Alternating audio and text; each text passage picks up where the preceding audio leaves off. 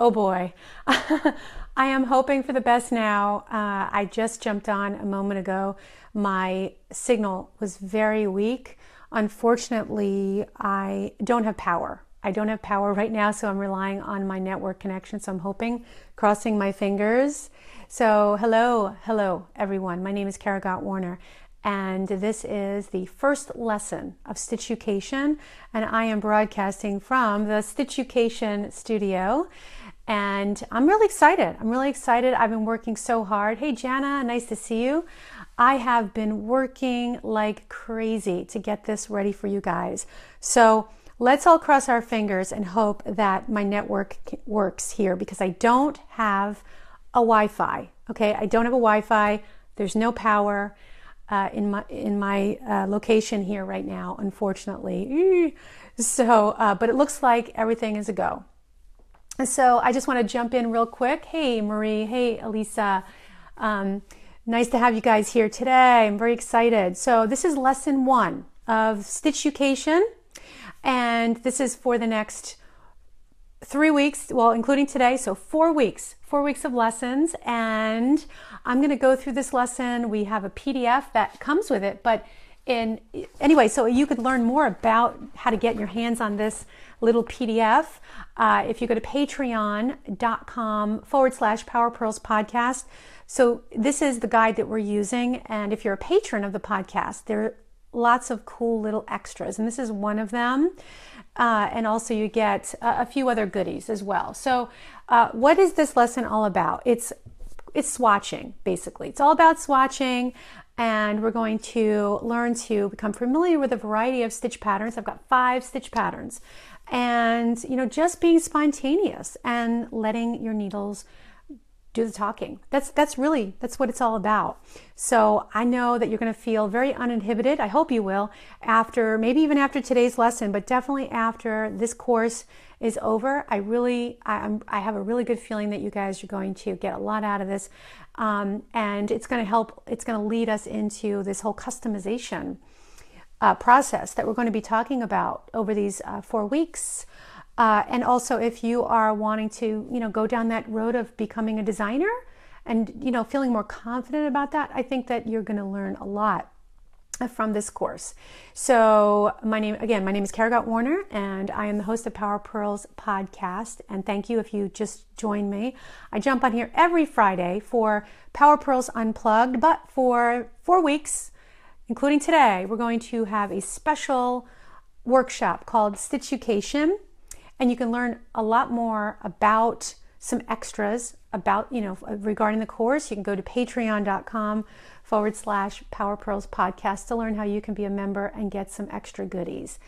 And so we're going to jump in. But before we do, I want you guys to introduce yourself if you haven't already, to say hi to the group, and also why do you want to take this course? What do you hope to get out of it? Or maybe you're just hanging out because you just love to, chit chat and learn about some new things and get some, inspiration for your, future projects. There's always so many good reasons, right? But today, if you want to get into some learning, then, that's what this is all about. And I'm incredibly thrilled to do it. And also, please take a moment, if you could, take a moment to share this. Share this with your friends, and anyone that that's a knitter that could really benefit from this. Go ahead, and I'm sure all of us. I don't know, 95% of my friends are knitters, or in the yarn world. So it's a pretty easy thing to do. So I'm going to just kind of jump in here and say hello to all you guys. I'm really excited to see you. This is a full house. So we got Jana, we got Melanie. Hey, how are you? Your feet hurt, but you made it. Jane, awesome. We have Benedict. I'm sorry. Tammy, Elaine. I'm sorry. I always hate when I can't pronounce a name right. Elisa. Awesome. So we're going to jump in. You guys ready? Woo! I can't hear the clapping, but I'll clap. Yay! We're ready. We're ready. We've been waiting for this for the past several weeks because I've been chatting it up like crazy. Okay, so I'm going to start with what it is that we're going to need to get started. Okay, so what is it? So if you have your guide, that's cool. I hope you guys printed it out. If you also can just, follow along on your tablet or your desktop computer. This is a 4-page guide. 4 pages. I know that on Patreon I said, oh, it's a worksheet, but you know what? I'm always like over delivering, which I just can't help it, and because I really love to be able to help you in this way. But this is 4 pages of really exciting stuff, and includes 5 stitch patterns in this guide. And then at the end, I mentioned a knitting meditation that was inspired by Jody Matt, who is a patron. And so Jody, if you're watching the replay, which I'm sure you will be, thank you so much.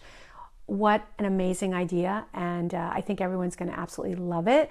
And it's a great thing to have at the end of this lesson, which you guys can listen to after we're done here, because this is all about being uninhibited and really doing the opposite of what you normally think you should do. Like, that yarn says I should use a size 8 needle. Well, why? Why not try something radically different and go against the grain and see what happens? Because you'll always discover something really amazing. So what do you need? So we need some yarn, and in the guide I mentioned you need 3 to 4 balls. But you know what? You should see the yarn that's around me. I got so much. It's crazy pants. But like fingering lace weight yarns, I got some super bulky here. This is one of my favorites. I haven't done anything with it yet, but man, isn't that cool? I mean, it's so inspiring when you have yarn like this. It's like candy. I just want to eat it. Like, I'm looking at the screen right now and it looks so cool, so colorful, so bright. This is the perfect place for my video. But this is espresso. This is Barocco espresso, super bulky, and this is a yarn from Plymouth. It's called Nacco Aria Abruli, and I love it. It's like an ombre yarn. And then, like I said, I keep buckets of yarn around because you never know. This is a small bucket. I have many larger buckets, and you can see these little baskets all behind me. This is like what my house looks like everywhere. There's yarn everywhere. You can't avoid it. My husband is like, oh my gosh, like always there's yarn wherever you look. So you need the yarn, right? Of varying weights. Really, there's no restriction, just whatever speaks to you. And then needles, just varying size. Here's just a few that I have with me. I don't really, as a rule, I don't use straight needles. I do prefer to use circular needles, and I will tell you that one of my favorites, my favorite brands, it kind of grew on me, Denise. Are you guys familiar with Denise interchangeables? I think I've discussed those on Power Pearl, on Creative Knitting, on the Creative Knitting Facebook page. But like, these are awesome because they easily come off like this, done. As opposed to, how some of the others like Knit Picks and the other brands, you have to get the little tool, and I don't have patience for the tool. I just don't. And Addy Clicks hurt my fingers, and no. I mean, I love Addy Clicks. I have a beautiful case of those upstairs as well. But these are easy when you want to change size.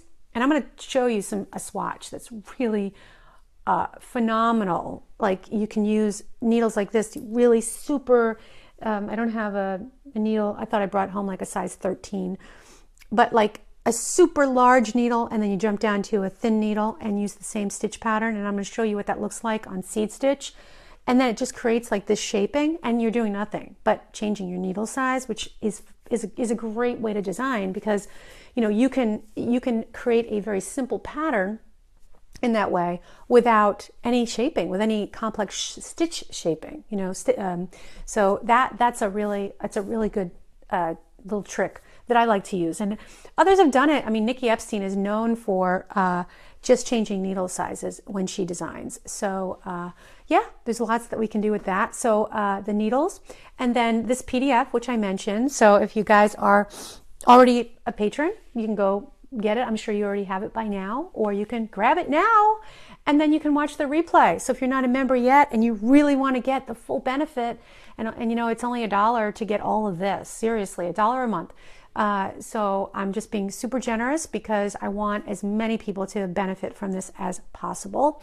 And then the next thing that you're going to need is your knitting journal. I showed this to you before in some past videos. You guys know that. Knit Notes I just love this book. And I'll show you just kind of like a quick overview of like what this looks like. I'll show you a clean page of kind of starting from, well, I'll show you my crazy designing notes. But this is something that I designed for Annie's Signature Designs collection, and it's the basis for one of the stitch patterns that we're going to be learning. That's in today's guide. But anyway, this is the opening page. This is a typical page in Knit Notes, and you can have all your materials and any other kinds of notes. Then, of course, on this side is our graph paper, which is very, very cool. And then you have another spread. So you have a total of 4 pages per design. I always end up going over because I'm all over the place, as you can see. But on this page, you've got more, stitch pattern, more notes for the actual pattern. You have a space for a photo, which I didn't use. I don't really, because this can be used for works in progress. It doesn't have to be for designing.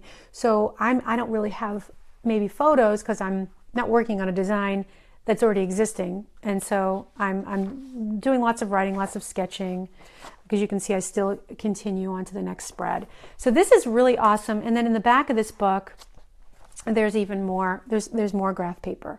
So this was after I finished the design that I'm going to show you in a little bit. And this will be in future lessons. So this is really, just consider this right now an overview. So graph paper in the back of this book. So I highly suggest, and if you guys, because I think I put this in one of my, either it's a post on Patreon, I'm not really sure if it's recent. I can add this to the links. I know you're seeing the reverse because I don't have my rear-facing camera, but it's called Knit Notes, and I can add this to the comments here, and you guys just shout out as we go along, and let me know if you'd like me to go ahead and do that. And then the final and the fourth thing that you're going to need, materials, is an open mind.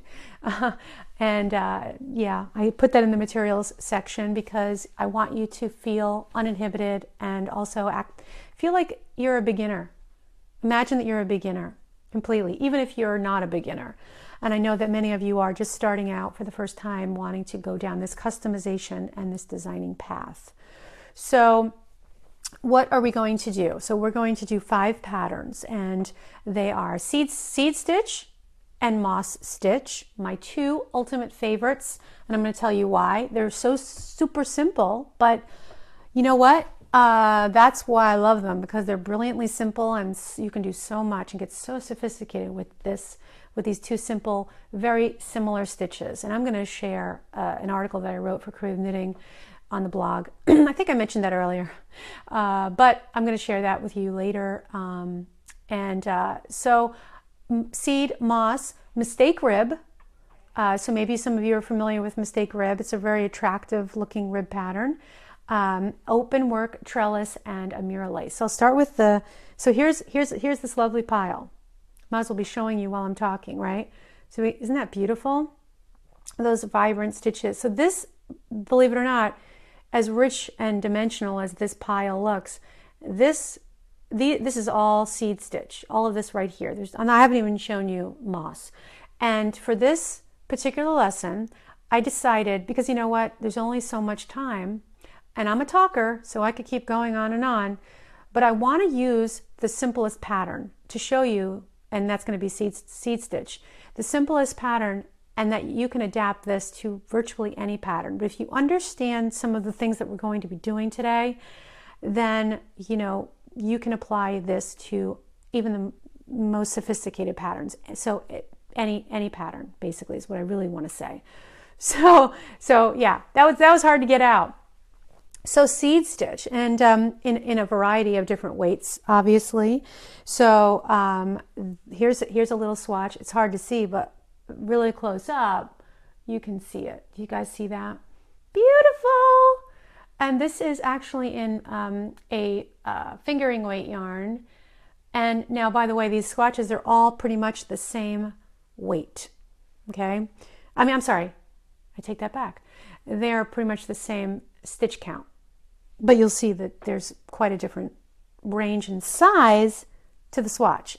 Here's another one. So these are very similar. So here we go. Very similar in size. So this is a This is a sock weight yarn. Well, they're both, so fingering weight. We've got right here, sock weight, fingering weight. And the fiber content is a little bit different. So when you're making these swatches, you may be using a similar needle size. And one of the observations might be like, how does it feel? How does it drape? How does it look?